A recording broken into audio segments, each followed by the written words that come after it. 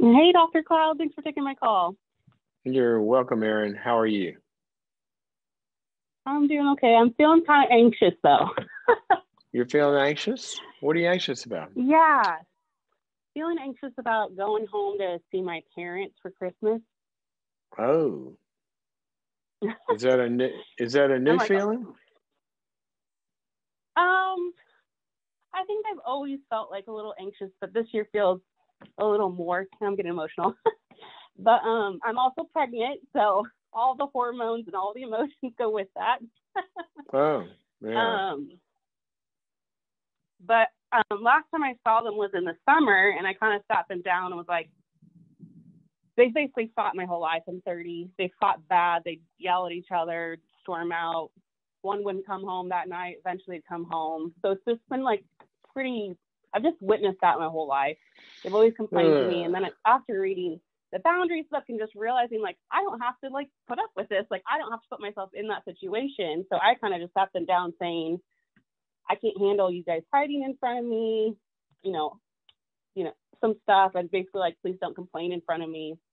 And they understood it somewhat, but my mom just took it like really hard, or I don't know. She took it. I don't know how she took it, but basically she said her response to me was, "Well, fine, then find a new mom. You obviously need someone better than me."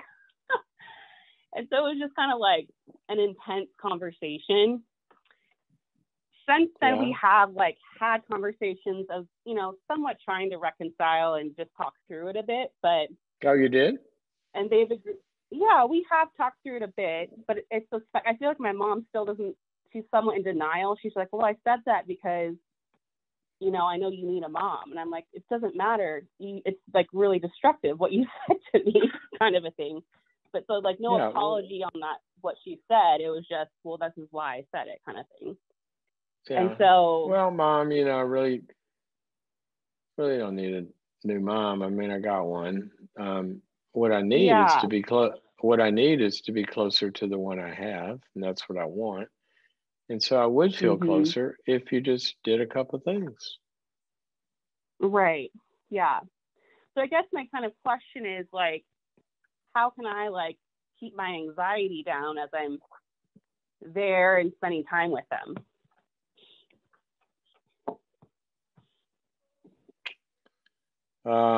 Well, first of all, is probably just to recognize, you know what, I would encourage you, get the anxiety workshop that I did. Go to boundaries.me and check that out. I'll have a lot of tips on there about it. But one of the first ones, in terms of this situation is, um, I want you to really kind of embrace your anxiety. Like Mhm. as you feel this anxiety, where do you feel it? What does it feel like? In my chest, it feels like something heavy weighing on me. Yeah. Okay. Is that Mhm. mostly the big symptom? Yeah. I mean, right now I'm like feeling like crying about it because I'm like Okay. verbalizing it. Yeah, that's okay. Is that, I don't mean to be crass here, but that's not going to kill you, right? No. I mean, if we sat here for a little bit and I said, so just feel it. Is that a big deal? You feel a little stuff in your chest. You feel a little, you know, tightness in your chest, maybe. You feel a little heart palpitation. You might feel a little sadness. Is Mhm. that okay? Yeah. I mean, I'm not gonna die. It just Well, feels look at you now. uncomfortable, Look at you now. Just as you sat with it, now you're kind of laughing and joking with me, right? Now, I'm saying that for Mhm. a specific reason. A lot of anxiety is not the anxiety that we feel, which is anticipatory. Your system is kind of alerted. But a lot of the anxiety becomes problematic when we get anxious about being anxious. Mhm. So if you could start with, okay, this is going to be a situation where I probably feel some anxiety. And that's okay. Let's Right. not be afraid of that. Okay. Because once you Yeah. name it and you're not afraid of it, your functioning goes up, your capacity goes up, your choices go up, your options go up, and your resiliency goes up. Mhm. I mean, Yeah. right now, you probably picked up 15, 20 IQ points from just acknowledging it, right? You feel more settled, Mhm. right? Mhm. Okay. Yeah. So then begin to think about, well, what am I telling myself about this?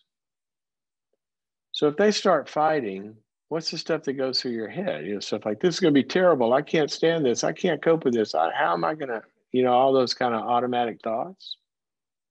Mhm. I want you to monitor those.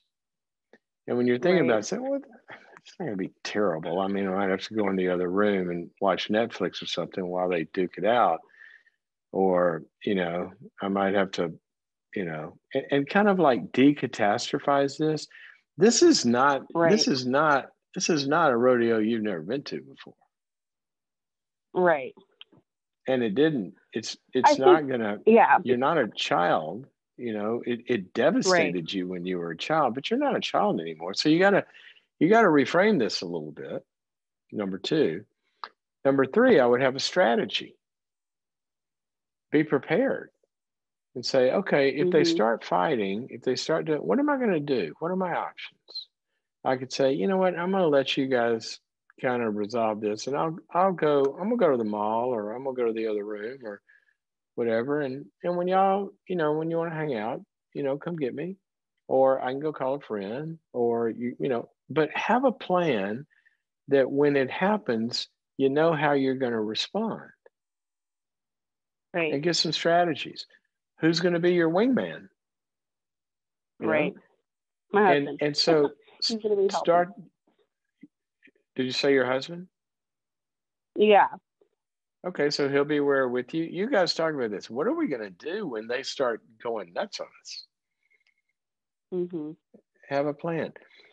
See, if the Navy SEALs have this great saying: nobody ever rises to a challenge. We fall to our level of training instead. Mm. So Navy SEALs go into conflict. They can't wait to get in there. Why? Because they're prepared and they know when it comes at them what they're going to do. Mhm. So that, and then the other thing I would tell you is try to contain it. Figure out how you can strategically limit it so it's not this pervasive fog throughout every moment of every crevice of every minute of every hour and all of that. But figure out how you're going to draw some limits around kind of how you can escape it, how you're going to deal with it, what you're going to say, and how you can kind of limit it. And fourthly, if possible, sometimes given your mom, it may not be possible, but you might talk to her and say, the last time I was home, we got sideways a little bit because y'all were fighting. Well, if y'all start to have arguments or something, what do you think a good thing for me to do at that moment is? Mm. Yeah, that's true. Engage her as your partner. Um. And Yeah, so I think that's a good. some of those things ought to help, along with massive doses of eggnog or something. find Yeah, and I find something good in this scenario. right, and I think some of my, I don't know, anxiety comes from like I want them to have a better life, and it just drives me crazy that they don't like try. I don't know, try more, I guess. And it's like when I did talk to them, they had said, yeah, they agreed like marriage counseling would be good, and they're gonna go. They went for like a month, and then they stopped, and I'm like, I mean, obviously I can't make them go, but do you think is it even my place to bring it back up, or is it just kind of like I brought it up once and just leave it at that?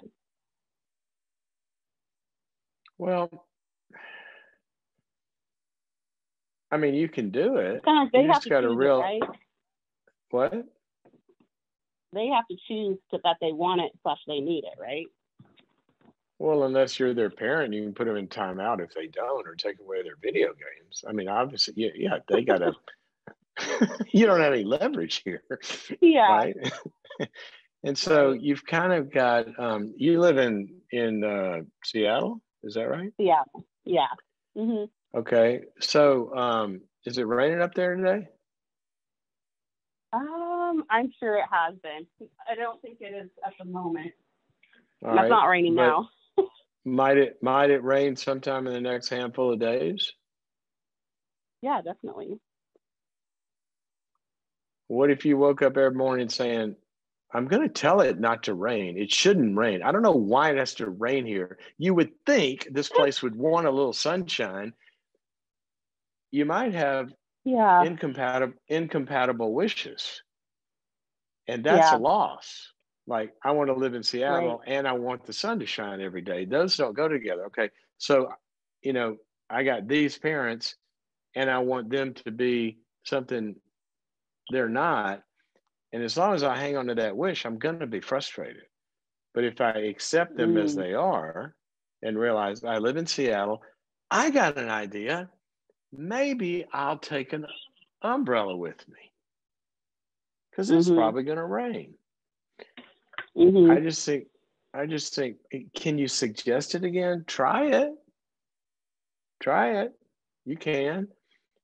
But I mean, it's only been going on 30 something years. Good luck. Right. I mean, do you think that's an adult child's place to bring that up, or is it kind of like, I don't know. I guess that's where I struggle with it. It's I don't not, want to it's not, feel controlling.